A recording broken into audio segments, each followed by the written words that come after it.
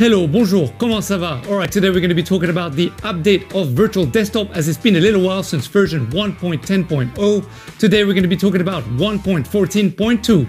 Let's go!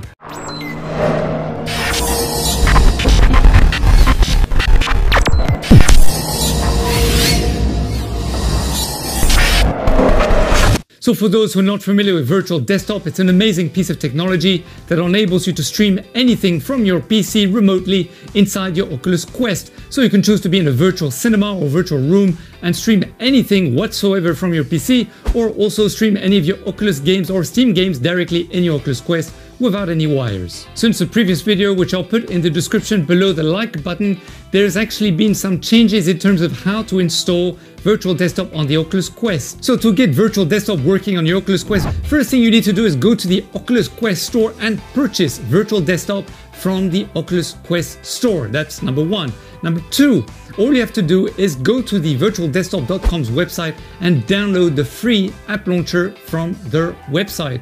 Then step three, all you have to do is go to the oculus.com's website and register for a developer's account. And then finally, step four, go to sidequest.com's website and basically download the SideQuest software, unzip everything on your computer as well. It only takes a few minutes, and then boom, you're done for that. Then step 5, go into SideQuest and you'll see you have to search for Virtual Desktop in the search bar, and then once you click and open the Virtual Desktop's page, click on latest install. Now what that's going to do is it's going to patch your Oculus Quest with the patch from the SideQuest. You only have to do this once, you're never gonna have to do it again. Oh, and by the way, before you open SideQuest, just make sure that your Oculus Quest is, of course, plugged into your computer using a USB 2.0 is absolutely fine. Then once the patch has been installed inside of SideQuest, generally it will let you know through a little notification like a green bar. Then all you have to do is remove the cable from your computer and your Oculus Quest,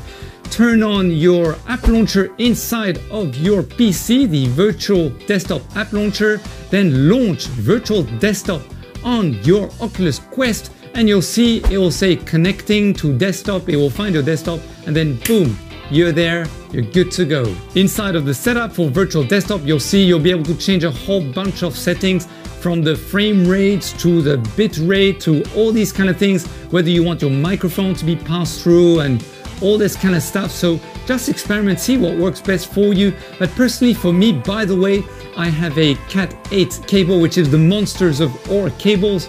And when I'm not next to the router, that means when I have a wall in between the router and the Oculus Quest itself, and I have the door closed also in between, I generally have quite a lot of lagging. So in order for Virtual Desktop for me to work really well, I actually have to be placed about 1 or 2 meters away from the router with no wall and no doors in between. If you look at all the previous videos that I've done comparing Oculus Link with Virtual Desktop, you'll notice at Virtual Desktop the colors are quite different from Oculus Link, and also the picture quality will generally be a bit more sharper. Now depending on the VR experience that you're using, it can be a good thing or a bad thing, because sometimes the Oculus Link is a bit too soft, but sometimes the VR experience is too sharp. So when you add even more sharpness, what's going to happen is the edges will become a little bit more jagged. Now Virtual Desktop's performance is going to depend varying on which country you're in, and also what kind of router you've purchased.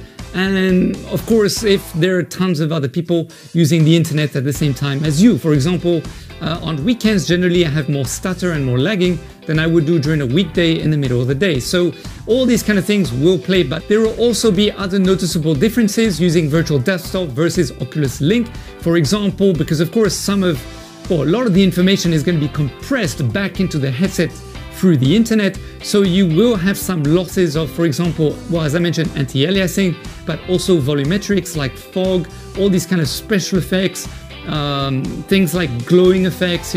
Shadows might not be as nicely blurry, they might be a little bit sharper, or they might not be they might be darker as opposed to the natural gray color that you would get from a PC, or gradient black to gray, for example.